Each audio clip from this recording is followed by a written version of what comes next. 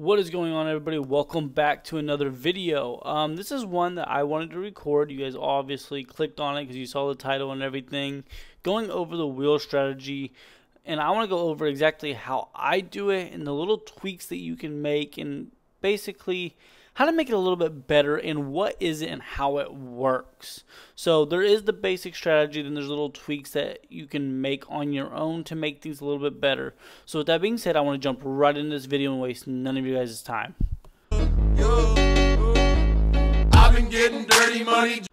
So the wheel strategy. So step one is obviously going to be finding a stock that you want to do this on. Now, a key point of this strategy, and I tell this to everybody, but nobody ever wants to listen to this point, is make sure it's on a stock that you like and that you want to own. That is a key point in this strategy, and I don't understand why people don't see it. They want to go for high premiums and things like that once they learn it, but they're not going. It's got to be a stock. For instance, I did a video the other day. It was about O, which is O Realty. If you love real estate, then that's probably a stock you like to own for those dividends. If you just want to be an indexing person, you know, SPY, QQQ. Now, those are a little bit more expensive, and I'm going to show you how I kind of got around that when I first started doing this. So, step one is selling a put. Now, what you're selling the option to somebody in the market. Now, a call is if you buy a call, you're hoping the market goes up in a certain amount of time before that contract expires. If you're buying a put, you're betting that the stock market goes down, or that underlying, which means stock or equity, is going to go down in that time frame before the contract expires. All options are a contract. It's a very important piece of information. So what you're going to do is you're going to sell a put. Now, the number one question I get all the time is, well, I can't afford to go do QQQ or SPY or, you know, Coca-Cola or some of these other ones. I've done a few of them. This is the one that I started on, so I'm going to show you guys just an example today on this one. But another one is that I just recently have started doing this on is PLTR. It's Planter. Now, I have it right here. You're looking at about $17. I sold the 16. That's why I have it marked here on this chart. You guys don't have to do that. You can find other stocks. I've done some other videos, and I'm sure I'm going to do more videos in the future about where to start with this. So that is a starting point, finding some stocks that you like. Now, again, best advice there, again, I'm not a financial advisor, is find stocks that you like and that you want to own for a very long time. That's going to help you out. They're good companies. They're moving forward. Don't do penny stocks on this. Just forewarning. But again, that first step is selling a put. So vice versa, what I was talking about, the put, you're going to sell it to somebody. You're basically betting that it's not going to get hit, and you're going to collect all the premium for somebody. So whatever you sell that option at is called premium. Guys, think of insurance. You pay a premium every single month on your car insurance or your home insurance, and then that money just goes to them because nothing ever happens to your car or your house for a very, very large majority of the time. That 1% of the time that things do happen, you get a little bit money back. But how much money are you really putting into insurance before you ever get it back, especially with cars? With that being said, when you get assigned, so basically you're going to go into this wanting to own this stock, but you don't want to own it at the price that it's at. You want to own it, or you do, but you want to get it at an even lower price possibly. So the best example for this, that came out of nowhere. I'm sorry, guys. So we're going to trade options on QQQ. It's at $44.85. I don't want to buy it at $44.85. I'm not going to lie to you. You may want to. I don't. So I'm going to sell. And I'm doing this on Robinhood because this is where 95% of you guys are going to. I'm going to go to a put. And I'm going to go out 47 days. Maybe 40 days is probably where I'm looking at, honestly. I just covered some of these on Friday. But so you can get out here a good little chunk, and this will give you the percentage chance of profit right here at the top. I like to go out to that 20%, or 15 to 20% is where I'm really happy because it is a leveraged ETF. So we're going to go 20%.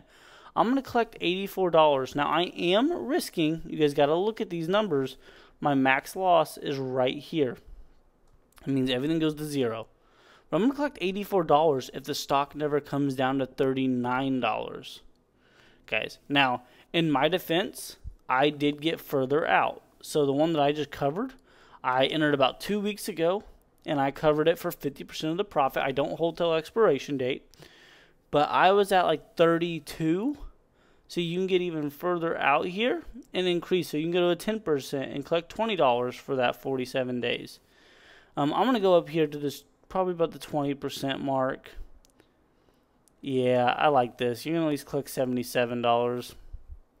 I actually like the one that we were talking about earlier better. This is just me. You guys don't have to do this. I'm going to go to 39. I'm going to collect $84. Now, again, I sell these on red days too, just so you guys know. It allows you to get further out of the money on those 20% moves or whatever because of implied volatility.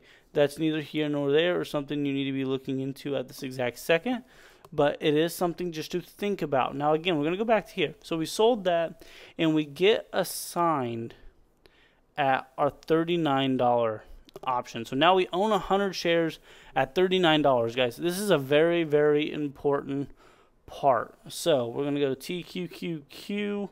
I think I had it over there on the side, but it's okay. And we are going to grab this, and this is just a way to keep track of it for this video. It was a 39, and go back over here to 39. It's pretty close.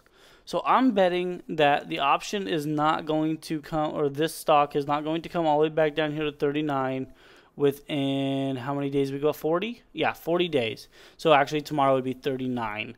So again, it varies day by day. It goes down, obviously.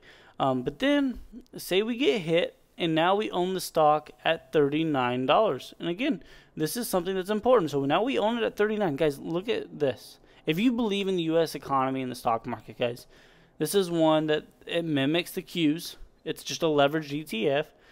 I've made bukus of money off this, guys. I think my annual return rate off of this one on the money that I deployed just to this stock is just over 20%. I love this stock. I've been put to it many times. I start selling covered calls. Now, again, that's where this strategy comes into. Now, once we own the 100 shares, we now can sell a call against this. Now, this is something that's pretty important in the part of it. Make sure you want to own the stock. So I'm going to get rid of this, and then you're literally just going to flip-flop the other way. Now, these are going to roughly be around the same. They're probably going to be a little bit less, but we're going to sell a call. Now, if we were looking at near the money, now what I do is, say for instance, I got called it at the 44. I'm going to go, or at the 45. I'm going to go sell it at the 45, meaning for exactly what I bought it for, I'm going to sell it for, because I'm going to hope that I'm going to collect all 258, and that means it only took me, well, this is, I'm actually going to do this on a weekly scale.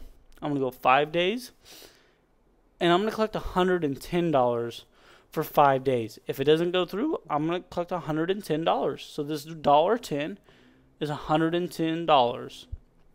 You just got to multiply it because each contract is worth 100 shares. And then this is all hypothetical. It gets called away. You sold this call now, and now you have, it gets called away and you own no shares. You just start the process over.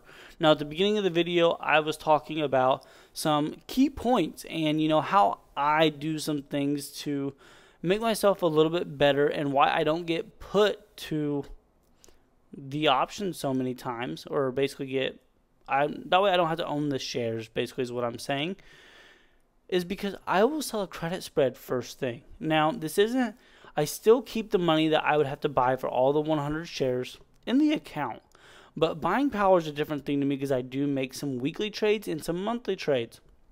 Me, I'm going to want to go 40 days out again, and this is what you're going to call a credit spread. It's a little bit more advanced, but something that I'm going to do to minimize my risk. And this is not something that everybody does or you have to do. It's something that I do, and I need to make sure this is a put. So when I come in here to do this and I'm selling my option, like we said, this one right here, what I do is then I turn around and buy one. Now, this is called a credit spread, but it's got to be lower than the one I got. So it's 39. It's got to be lower. And I'm usually going about a 5-point spread. So this is a 39, 38, 37, 36, 35. I would go about a 34 here. And what happens is my max profit's only $56. But look what happens to my max loss and my buying power is the difference. So if I want to continue here, it's not, yeah, so my max loss basically is my buying power minus the total credit that I'm getting. So it's really going to tie up $400. And why do I do this? Why would you ever do this? Because, you know, you still want to own it at those shares. Why do I do it? Is because I'm going to get some premium off of this one. Because I bought this one. What's going to happen is this option right, oh, wrong one. This option right here, if I'm wrong on the credit spread and on the wheel strategy, this one right here is going to go up in value. And I'm going to sell this one. So if I bought it for 32 cents, I'm going to sell it. If that one goes in the money, I'm probably going to sell it for double or maybe even triple. And say I get 60 cents, well, I made 30 cents off of it right there. So that's $30 net profit on just that option. But then I still own this put, which means I'm going to get the shares. So I do this before they expire. That's a key point in this. You got to do it before it expires, and then you come back, and then I'm going to get put the shares, but I'm still going to collect all $84. And then I own the shares, and then I start running the covered call. Now, why do I do this? And it's just a little itty-bitty step that a lot of people don't worry about on these things. Now, why do I do it? Because it's extra money. It didn't tie up buying power. It actually reduced my buying power quite a bit on these. And I'm able to make, you know, an extra 30 to 50 bucks depending on how much that option moves and how much they go in the money and things like that. And really, another thing that it really prevents me from, and this is something that I absolutely love, because I'm a person that is skeptical about the economy 99% of the time. I'm not going to lie to anybody about it. That the economy, if the economy crashes, worst case scenario, I lose $400. I'm okay. If the stock tanks and goes to zero tomorrow, I'm only out $400. I get to keep all the rest of my cash that I was going to run the wheel strategy on. But the next Armageddon or whatever the case may be, the crash of whatever goes on, I'm only out $400. I'll take a $400 hit on my portfolio every single time, and rather than a 50% haircut on my entire portfolio or that portion of my portfolio that I use for TQQQ or SPY or any of those. Yes, this is a strategy that anybody can do. It's available to everybody as long as you have the cash to buy 100 shares, and this is something, though, that you can't do in your 401k. You can do it in a lot of IRAs and things like that. I'm not a tax professional. Get with them if you want to talk about anything like that. But this is something that people aren't doing that they should be doing. Guys, this is a simple strategy that even Warren Buffett, the Oracle himself, R.I.P. Charlie Munger, They do this as well in Berkshire Hathaway. They own an insurance company so that they can leverage more and buy more shares of companies as well. Guys, it's not all bad. You can do options, but just be the house on the options. Don't be the sucker. You can be on the sucker side of things. I've been on the sucker side of things. Don't be the sucker. Be the casino. That way, you can consistently profit and make more income. With that being said, thank you guys all for watching. I hope this helps somebody else out there. And I think that one tip will help somebody dramatically. If you're that one person, comment below. I'd love to hear from you, and we will get in touch.